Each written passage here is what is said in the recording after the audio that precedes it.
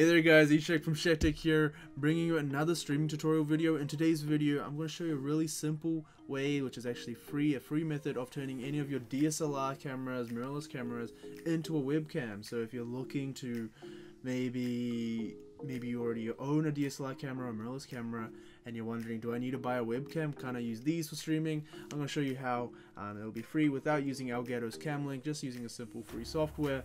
Let's get right into this.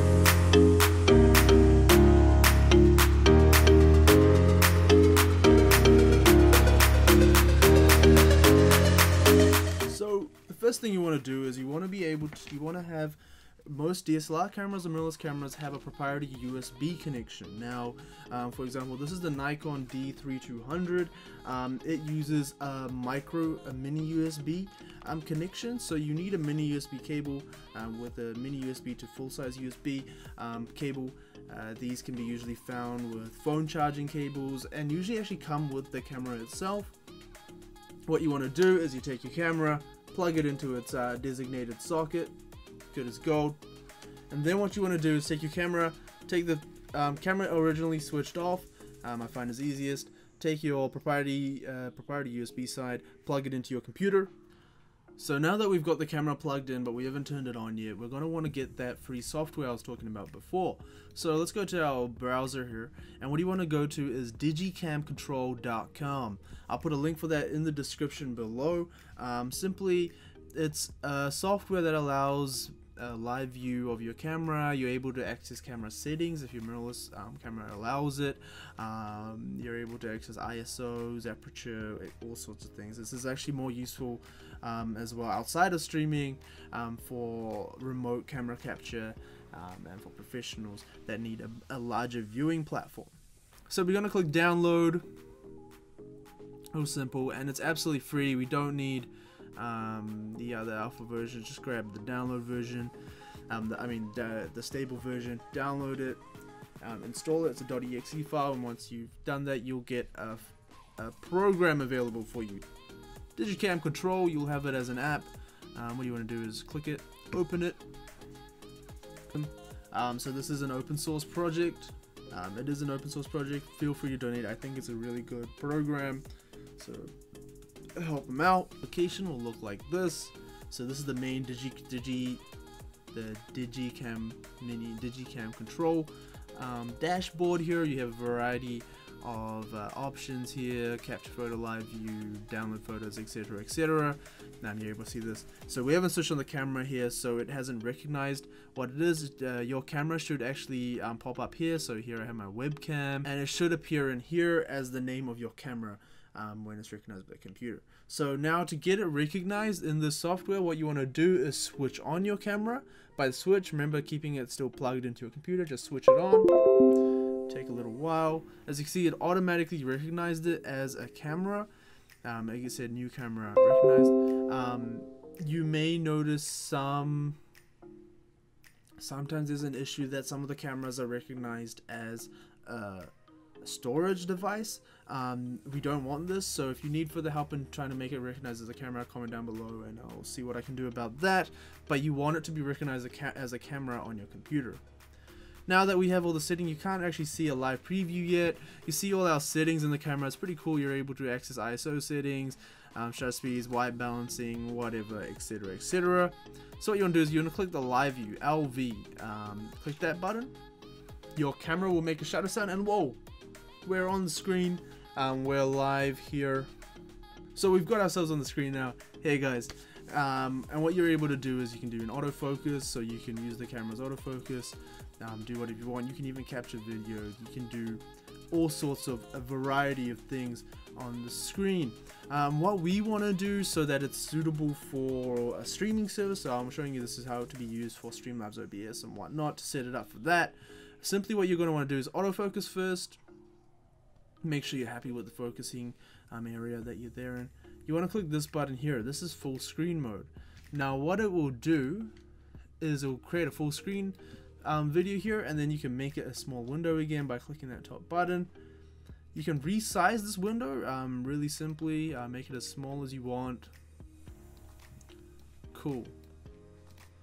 And so what we'll do is we'll minimize that, we'll minimize this, And I have already created a new tutorial scene for us, so we can play around with this. So remember, this is from Digicam Control. This is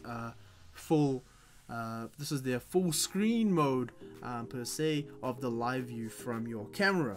So now what we want to do is go into our Streamlabs OBS, make this bigger, put this to a side, I'll make this smaller, and what you want to do is add a source.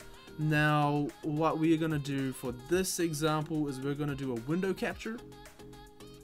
We're going to go add source in Streamlabs OBS, add a new source. We're going to call it test camera, add source. We're going to choose this live view from camera control, so live view D3200 some extra number. This number actually stays the same, which is really cool every time you turn on that live view feature. I'm going to turn off capture cursor off so we don't see our mouse going over the live view. Done. And then as you can see, it's actually, we've already got it in our scene. So this is in Streamlabs OBS. So now if I drag away our Digicam Control live view, you can see now in our scene we have the video. You can do whatever you want with this. You can manipulate it. Now you see these annoying gray bars. You see these annoying exit button and the maximize button. To fix this, what I found is that you can just stretch these out, make that disappear.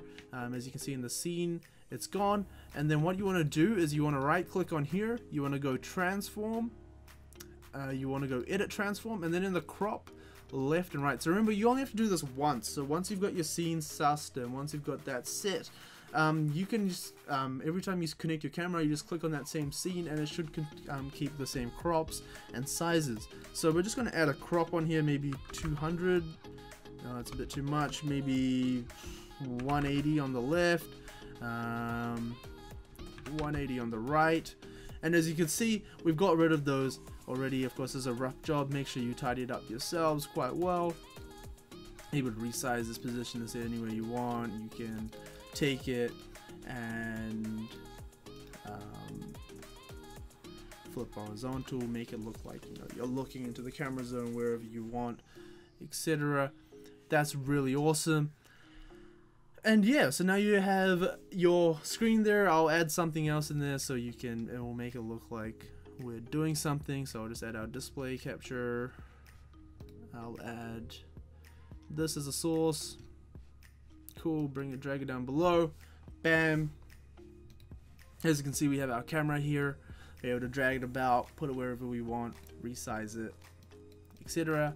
And all it's doing is pulling it from the live view from Digicam Control, which is really awesome.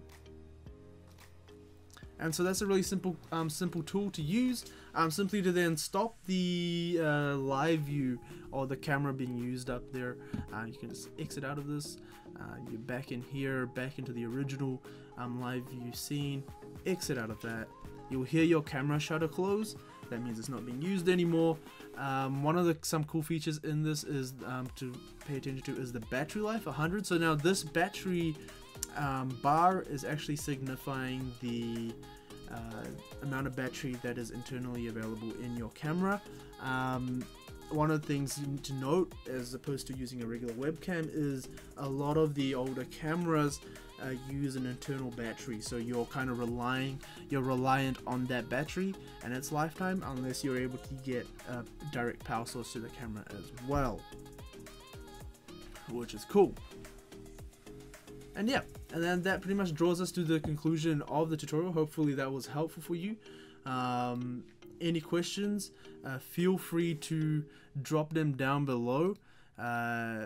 Feel free to drop them down below in the comments. I'll be happy to answer any questions, any clarifications required. I'll put all the links down below as well for the softwares used. I'll also put some alternative softwares there. There's things such as Elgato Camlink, which is also really helpful for Canon users.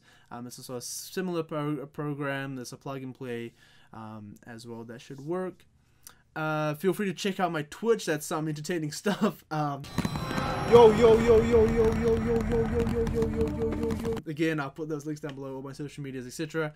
And as always, Thank you very much for watching. Hope everyone has a great day. Eyeball1, and I'll catch you in the next one. Peace.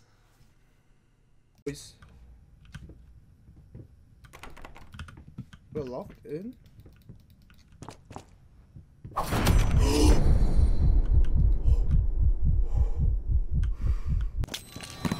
Yo yo yo yo yo yo yo yo yo yo yo yo yo yo yo